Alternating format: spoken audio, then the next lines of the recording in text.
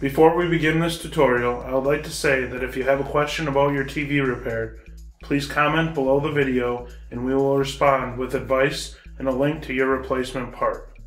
Be sure to include your TV brand and model number along with the symptoms your TV is showing.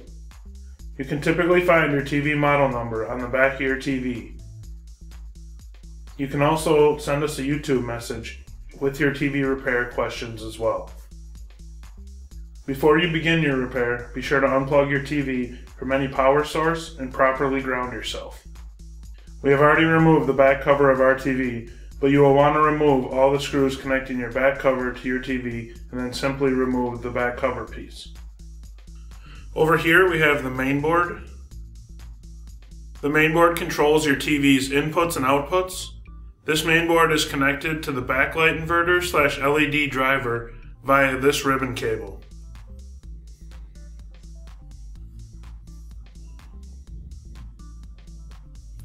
Right here we have the backlight inverter / LED driver. This is what supplies power to turn on the backlighting for the TV. LED TVs are basically the same as LCD TVs, with one real exception: the source of illumination for the screen, and the board that drives that illumination. LED TVs use LED backlights as opposed to LCD TVs, which use CCFL, cold cathode fluorescent lamps. The screen though on an LED TV and LCD are the same. This TV has two power supply boards. Here we have the G7 power supply board. This provides power to the backlight inverter / LED driver via this cable. The two power supply boards are connected to each other right here. The other power supply is called the G6 power supply. The G6 power supply connects to the main board and to a power saving switch located on the outside of the TV. That goes to the switch. This connection here goes to the main board. Now we've already removed the cover for our T-Con board right here, but this LED driver also has a cover. Here's what the T-Con board cover looked like originally before we unscrewed it.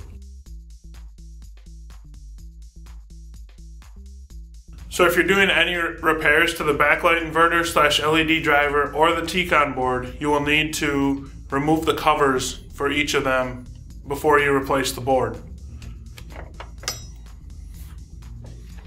Removing the covers can be simply done by removing the screws that hold them to the panel. The T-Con board actually takes the image and sends it to the panel, which makes it show up on your screen. You can see the T-Con board is connected to the LED driver / backlight inverter here, and then connects to the panel via these cables here. One of the most common problems with a LED TV is that the TV will not turn on. If your TV will not turn on and you have no power on your TV, that is most likely a problem with the power supply. Here are some common symptoms that LED TVs can show that could be a bad main board. If your inputs are not working and you have no signal from the HDMI connection, the tuner connection, the RCA connection, or any of those, etc., that could be a bad main board. If your TV has no audio, if your TV set restarts on its own while powered on, that could be a bad main board. The LED driver is similar to an LCD TV's backlight inverter. So the most common problem here is that you wouldn't have lighting from the LED driver. So your TV would turn on, you could have sound, but you would have no image on the screen and no backlights.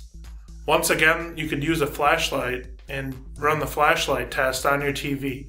We'll put up the link right now on the video for the flashlight test, and you can learn how to determine with a flashlight if your TV has backlighting or not. If you find out that your TV does not have backlighting, this would be the most common problem here, the LED driver. Some common problems with the T-Con board. is that if you have no picture on your screen, but your TV does have backlights and sound, that could be the T-Con. Earlier we said it could be the main board, but the T-Con could also be at fault if that is the symptom. You could also have colored vertical lines on your screen, or half of the screen is missing the picture. Those would both be symptoms that could be a bad T-Con board. Thank you for watching our LED repair video. Please remember that if you're having a problem with your TV and you want to ask us a question about that problem, please be sure to comment in the comment section below this video. We will respond with our thoughts on the symptom and the diagnosis and be able to recommend a replacement part for your TV repair. Please be sure to include the TV brand, the model number, and any symptoms that your TV is showing. This will allow us to better understand your problem and give you a better diagnosis. Thank you for watching one of our many tutorials here at ShopJimmy.com. If you have any further questions regarding your repair, simply post a question in the comments section below or call our award-winning customer service team at the number on your screen.